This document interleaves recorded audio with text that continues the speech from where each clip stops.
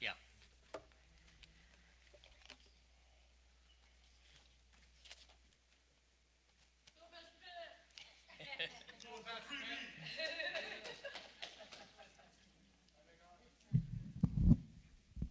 Praise the Lord. Hallelujah. How many are blessed this morning? Man, I was restricted not to say any freebies this morning. Hallelujah. But we'll see, amen. We'll see how God leads us. Hallelujah. How many are blessed? How many love the Lord? For another day of living, amen. You know, a lot of times we just take that for granted. You know, the breath of life that God gives us. Amen. And a lot of times we just need to realize that every day is a new day. That every day, you know what, we can forget about yesterday, last week, last month, last year, and we start brand new every day. So this morning we start brand new. Isn't that a good thing?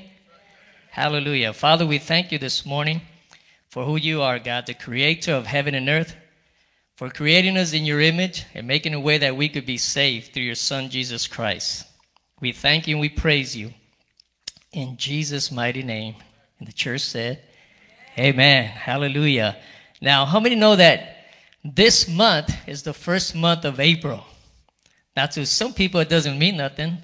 And to some people, it does mean something, right? It's something that we're going to hear a lot, different sermons, teachings about Easter, right? Starting from, Palm Sunday, Good Friday, throughout the resurrection of Jesus Christ. Now, to you and I, Easter should be celebrated every day. Well, a few people believe that. The rest of them are still not confused a little, right? Easter should be celebrated every day by you and I. Because we should be grateful and thankful every day. Not just once a year on Easter Sunday. Can you say amen? Now, the definition of Easter from the Wikipedia. See, I can't say that's but it is a freebie.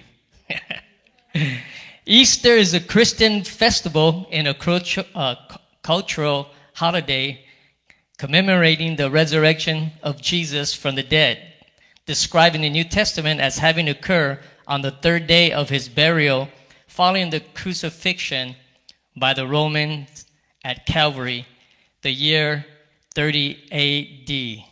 Amen. Now, I want to minister this morning on Happy Resurrection Day. He is risen. Now, how many would agree that Easter means different things to different people, right? Now, how many know that Easter is the most important and the oldest festival of the Christian church in celebrating the death and resurrection of Jesus Christ that is held in the Western church world between March the 21st and April the 25th, on the first Sunday after the full moon, first full moon. Now, I'm not going to get into all the customs, symbols, traditions, and, of Easter and all that. I'm going to try to teach a little bit, which is kind of hard for me, but, amen, Easter for you and I should mean, I'm going to try to paint a picture, four pictures for you. Amen. The first one, my first point is the road to Calvary. Amen. Easter should be first the road to Calvary. That's where Jesus endured the agony, the torment, the torturing, the whipping, the suffering, the punishment that led Jesus to the cross of Calvary. That's where he was stripped of his clothing and he was nailed to the post. Amen. And then the Roman legionnaire stepped forward with something called a flagrum. How many know what a flagrum is? The flagrum is simply a short whip consisting of several heavy leather straps with two small balls of lead attached to the end of each other. Then the heavy whip was brought down with a lot of force again and again on the torn and bloody back of Jesus. Then, when the centurion determined that Jesus was near death, the beating stopped. And Jesus, half fainting, they untie him and allow him to slump down on the cold pavement, wet with his own blood. Are you getting the picture? And as they continue to mock him, abuse him, putting the crown of thorns on his head, they're looking at it as a joke and begin to mock him until they get tired. Now in the book of Hebrews chapter 9, verse 22, the Bible says, according to the law, almost everything is purified with blood.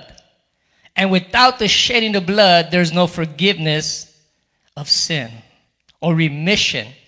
Unless there's, blood shed or offered, how many know there's no remission of sin? Now let me say this. It's not water, in case you think it's water, holy water sprinkled on you, or, water baptism. It doesn't forgive sin. The Bible says that it's what? It's through the precious blood of Jesus Christ that you and I are forgiven of our sin. It releases the guilt and the punishment of our sin. It's the precious blood that was shed for you and I this morning. Amen. That's what Easter is about.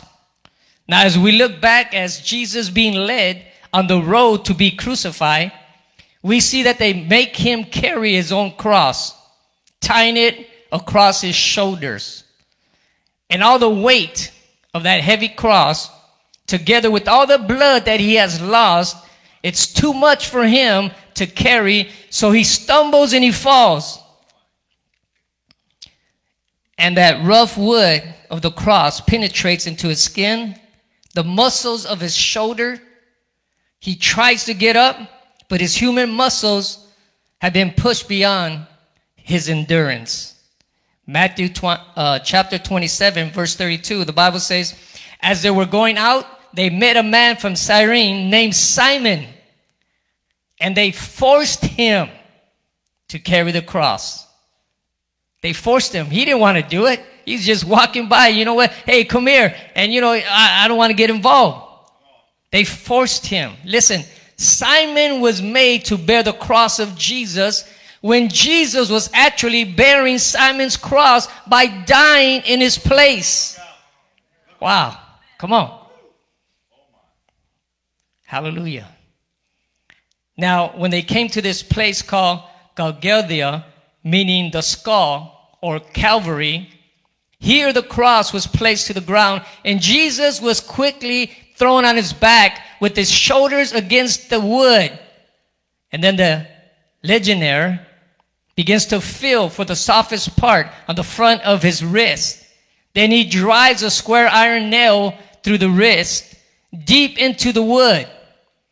Quickly, he moves to the other side, repeats the same thing, being careful not to pull the arms too tightly, but to allow the flexing and movement, or else he would die quickly. They didn't want him to die quickly. They wanted him to suffer, to feel the pain.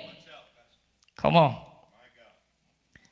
The cross then is lifted up to place at the top of that post, and the cross, the sign, Jesus of Nazareth, King of the Jews, is nailed in its place. The left foot is pressed against the right foot, and with both feet extended, tied down, a nail is driven through the arc of each foot. Are you getting the picture? Come on. Now, despite the agony and the pain that went through his body, Jesus is looking down. Come on. He's looking down, and he's saying, forgive them, Father, because they don't know what they're doing. Wow. Listen. The heart of his love, even at that time, thought of others and reaching down with words of forgiveness. Wow. Come on. Are you getting it?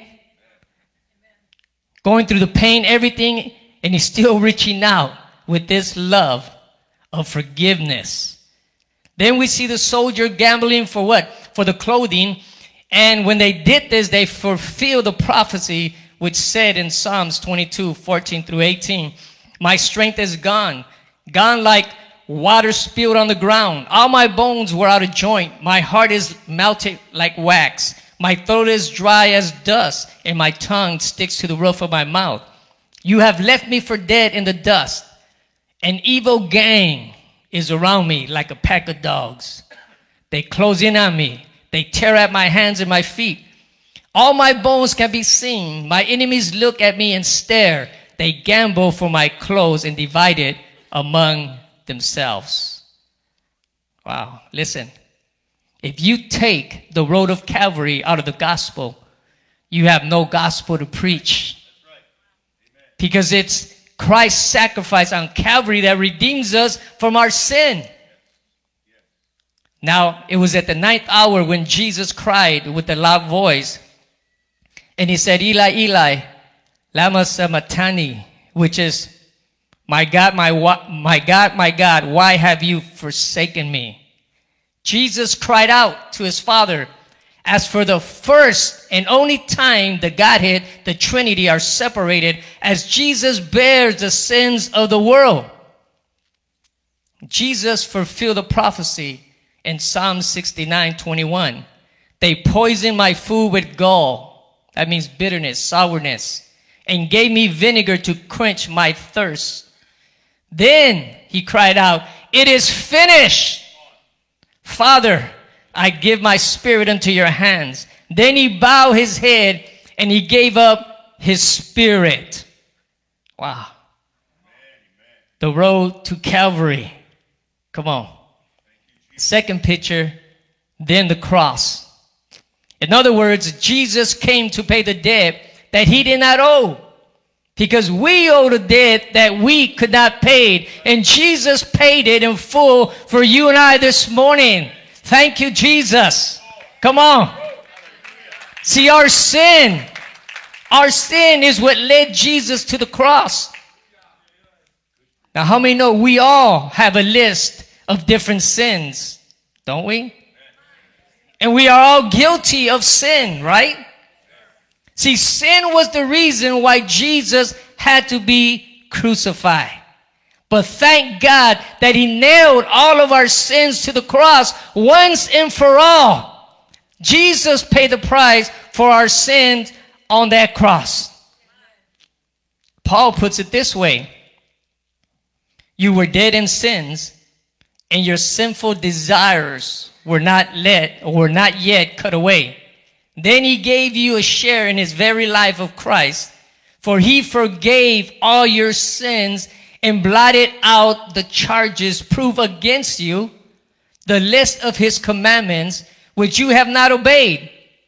Now listen, you should underline, highlight this.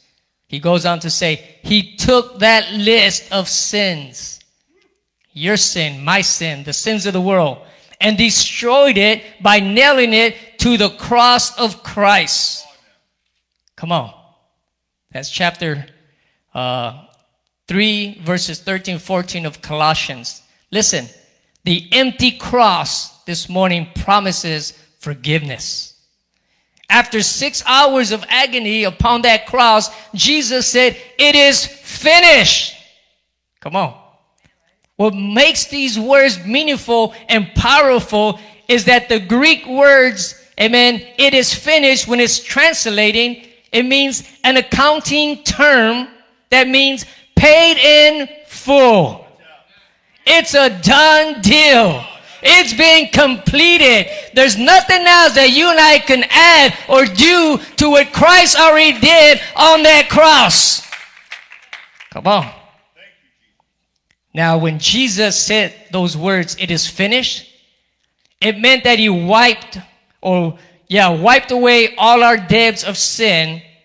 He paid a debt that you and I could never pay. That's what the empty cross promises. Forgiveness of all of our sins. After this, man, Jesus gave up the Spirit.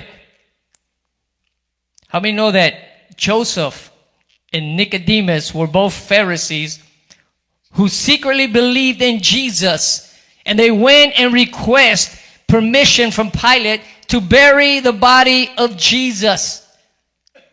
And Pilate gave him permission. Joseph supplied the tomb, and Nicodemus supplied the spices, fulfilling what the scripture says in John 19:40.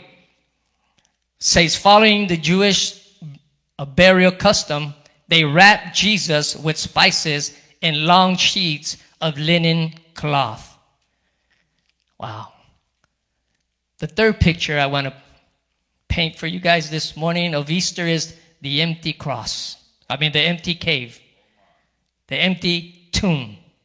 Now we know that Mary and some of the women went to the tomb and they found it empty, right? And they stood there for a while.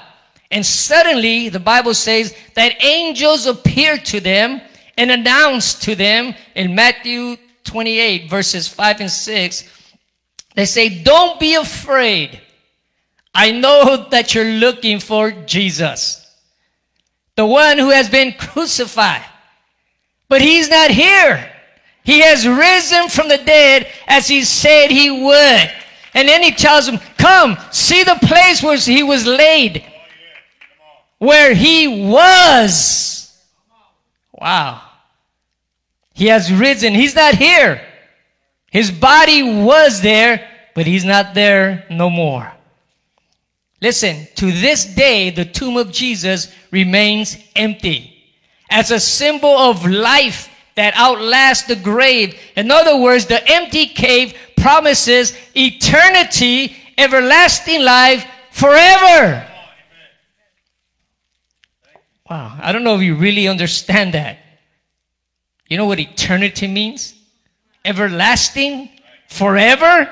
Our minds can't fully understand or grasp what that really means, but yet throughout the Bible, Jesus promised eternity and eternal life over and over. Wow. Think about it. Eternity, forever and ever. We really can't fully understand that, can we? He tells Nicodemus, "For God so loved the world that he gave his only begotten Son, that he that believeth in him shall not perish, but have eternal life," everlasting life. He assured the woman at the well, "Those who drink the water that I give will never be thirsty again. It becomes a fresh, bubbling spring within them, giving them eternal life." John 4:14. He tells the crowds in John 6:47, "For it is my Father's will," underline that, "it's my Father's will that all who see his Son and believe in him shall have eternal life.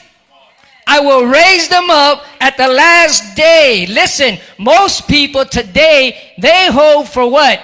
For a long, happy life, right? Here on this earth.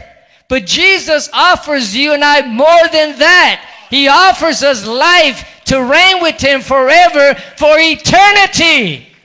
Hallelujah. See, the promise of eternal life is the heartbeat of our hope. As Christians, right? Isn't that what we long for? What we're looking forward to? The Apostle Paul puts it this way in Romans 6:8-10. "And since we die with Christ, we know," do you know? "We know that we will also live with him. We are sure of this, because Christ was raised from the dead, and he will never die again. Death no longer has any power over him, because when he died once and for all to break the power of sin. The life he lives to God." Wow. Listen, the empty cave serves as a powerful reminder that Christ rose from the dead, never to die again. The empty cave promised eternal life to those that put their faith to the one that conquered death. Woo! Man. Hallelujah. The last point I want to bring or paint for you is the power of the resurrection. Do you know there's power in the resurrection this morning? Philippians chapter 3, verses 10 through 11. That I may know him and the power of his resurrection and the fellowship of his sufferings, being made conformable unto his death, if by any means I may attain unto the resurrection of the death. How many know? How many want to go to heaven? How many want eternal life? The Bible says we're going to be part of that, but we're also going to be part of his sufferings. See, nobody wants to be part of his sufferings, right? Hallelujah. Billy Graham said this. Billy Graham once told Time magazine, he said, if I were an enemy of Christianity, I would aim right at the resurrection, because that is the heart of Christianity. Did you get that? He said, if I'm going to come against Christianity, of you guys being a Christian, I'm not going to talk about all these other doctrines. I'm going to just come against the resurrection. You know why? Because there's power in the resurrection. Hallelujah. Listen, Easter and everything Jesus went through and everything Jesus did, I mean, no, it's useless, it's meaningless without the resurrection. Think about it. Well, you're probably saying, well, give me some scripture. Okay. I'll give you some scripture. 1 Corinthians chapter 15, verse 17. The Bible says, and if Christ be not risen or raised, then your faith is in vain and you are still in your sins. Whoa. Come on. If it wasn't for the power in the resurrection, if Jesus was not risen from the dead, then you and I are still in our sins. Our faith is in vain. Come on. But how many know that Jesus rose from the dead? He's alive today, glory to God. And he's coming back for you and I. That is our blessed hope. See, Romans chapter 6, verse 3 through 5 says, be not ignorant of the fact that all of us who have been baptized into Christ Jesus were baptized into his death. We have therefore been buried with him through baptism into death, so that just as Christ was raised from the dead through the glory and power of the Father, we too might walk habitually in the newness of life, abandoning our old ways.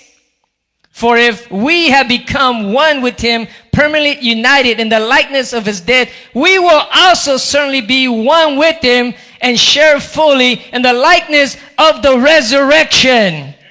Woo! Come on. Some of you guys need to be resurrected right now.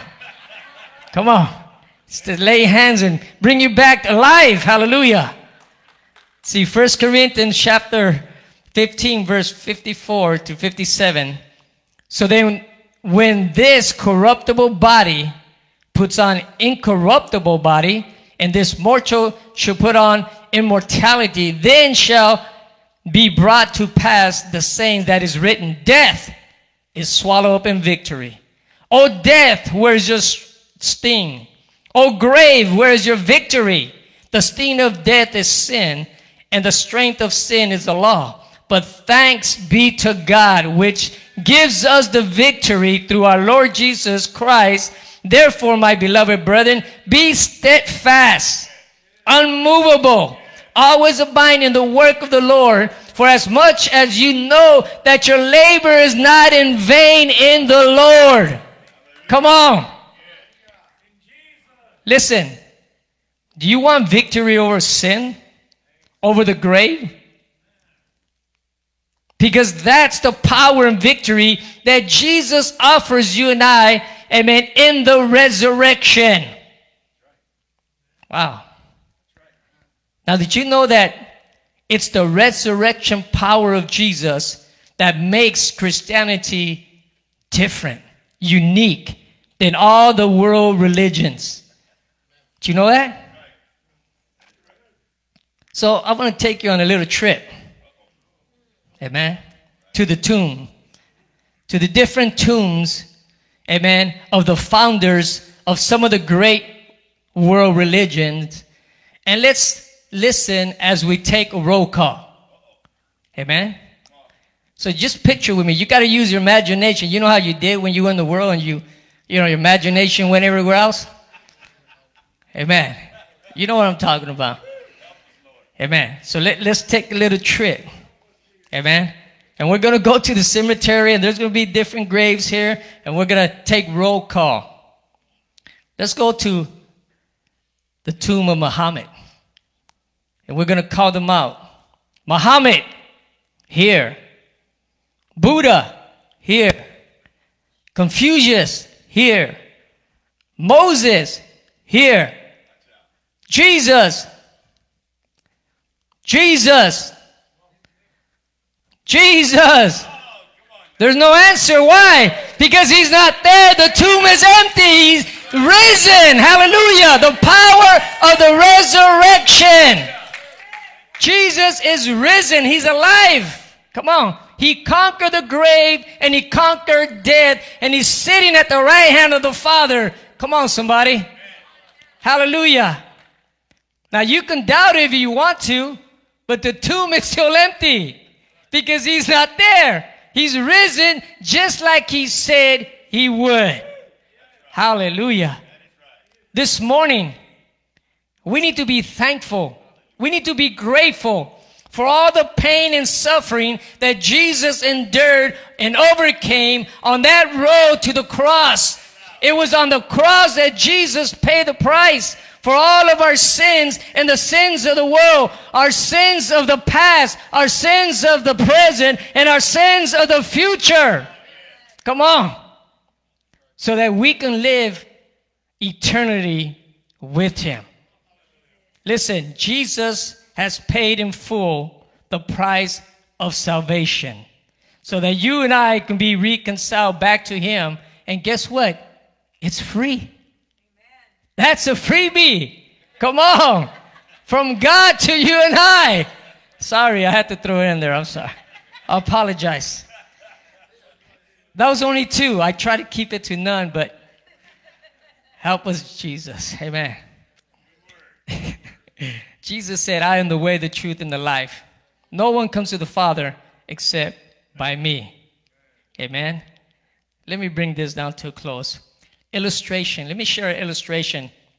Someone said Easter is a beautiful reminder that no matter what seems to be dead in your life, in your dreams, your faith, your family, your marriage, know that God can bring and give new life through the power of the resurrection. Come on. I believe God wants to raise some things in our lives this morning, in our lives, some marriages, our families, our faith, our dreams. Amen. And it's through the power of the resurrection. That's what Easter is all about. Bringing back life from the dead. Stand to your feet with me this morning, if you may. Hallelujah. This morning is a great day to stop doubting and start believing. Amen. Stop doubting and start believing. You know that Jesus died. There's no doubt about that. You know that he died for you and I and for this whole world. You know that he rose from the dead. So the question that God is asking you and I is very simple. What are you going to do with my son, Jesus Christ, this morning? Are you going to accept him or reject him? How many know we need to stop doubting and start believing? Listen, I made up my mind that I'm all in on the resurrection of Jesus Christ. That he died, amen, on the third day, and he rose from the dead. I'm all in. How about you this morning? How about you this morning? Happy Resurrection Day. He is risen. He is risen. He is alive. Amen. Give God a clap offering. Amen. Praise the Lord. Hallelujah. Amen. This morning you're here. You don't know Jesus as your Lord and Savior. Listen. The Bible says that God loves you. That he gave heaven's best for you and I. Maybe you're here and you've fallen away. And you know what? You're not all in. You have allowed doubt, unbelief, and everything else, the cares of the world, to drift you away. How many know there's power in the resurrection? God wants to bring life back into you. If you're here, you've never accepted the Lord and you want to accept him, I want to give you the opportunity, amen, to come. I'm not going to ask you to raise your hand. I'm going to ask you to come. If that's you, or if you want to recommit your life to the Lord. You know you're not living right. You know you have fallen away. Come on. God wants to bring you back. He wants to restore that relationship. Amen. He did it for you and I on that cross. He shed his blood to forgive us of our sins. And he rose from the dead to give you victory so you can continue to serve the Lord. If that's you, amen, I want to ask you to come. Come. Amen. Hallelujah. With that, I'm gonna ask those that are sick. You know, God really put it in my heart to pray for the sick this morning. Amen. By his stripes we are healed, the Bible says. And the Bible says that if there's anyone, amen, that's sick, to call the elders of the church and let them lay hands on you. If you're sick in your body, come on. The blood that was shed. I'm going to ask you to stand here. We're going to pray for those that are sick, those that want, amen, to be prayed for healing in your body. Doesn't matter what sickness, disease, affliction in your body. Amen. We serve the great physician, the doctor of doctors. Amen. We're going to believe. We're going to believe for those that are sick. Amen. Those that are sick, I want to pray for them. Hallelujah. And then we're going to pray for those that want prayer for anything else. But right now, we want to pray for those that are sick. Amen. I'm going to ask some of the leaders to come and help us pray. Amen. For those that are sick. If you're out there, amen, and, we just want to ask you to agree with us. Agree with us, stretch your hands out and help us, amen, to pray, or come and get behind someone, amen, and pray. Amen. We have some oil here, and we're going to lay hands on those that are sick. Amen. Let's begin. Amen. I'm going to ask the pastors, amen, the Bible study leaders, amen, to come and help us pray. Amen. Hallelujah. Let's pray, church.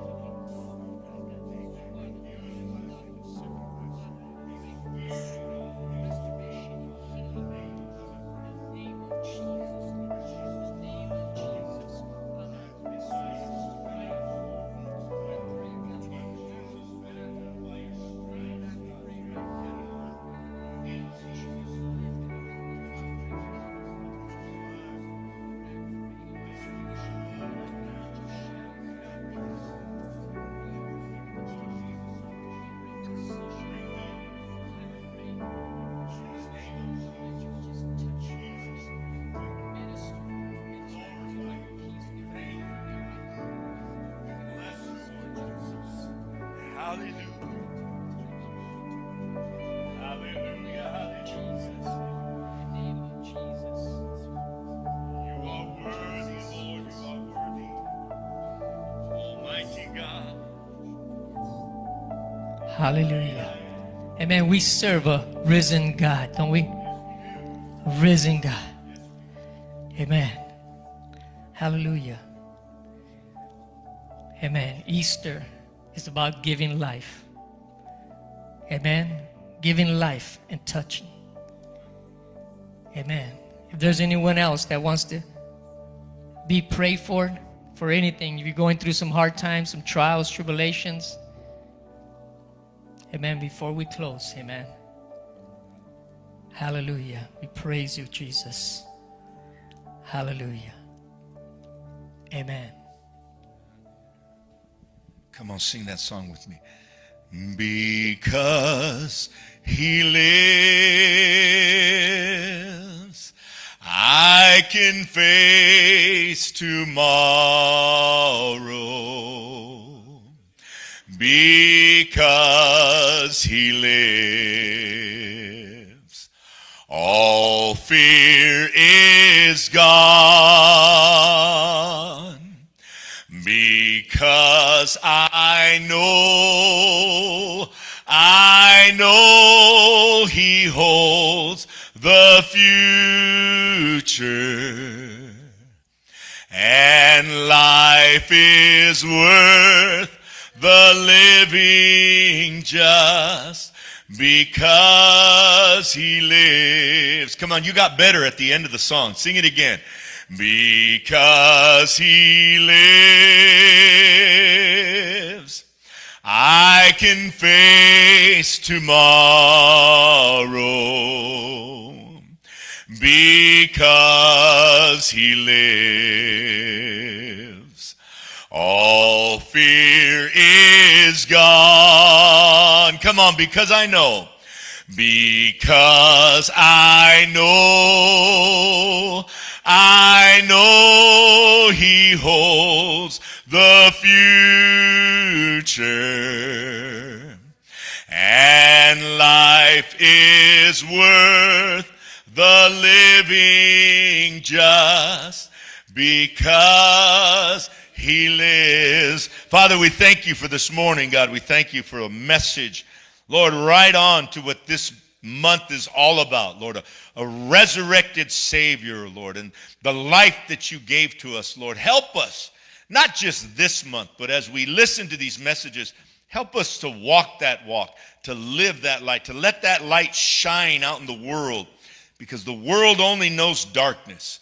Lord Jesus, help us to bring that light to this world. We thank you for your truth this morning in Jesus' name. And everybody said,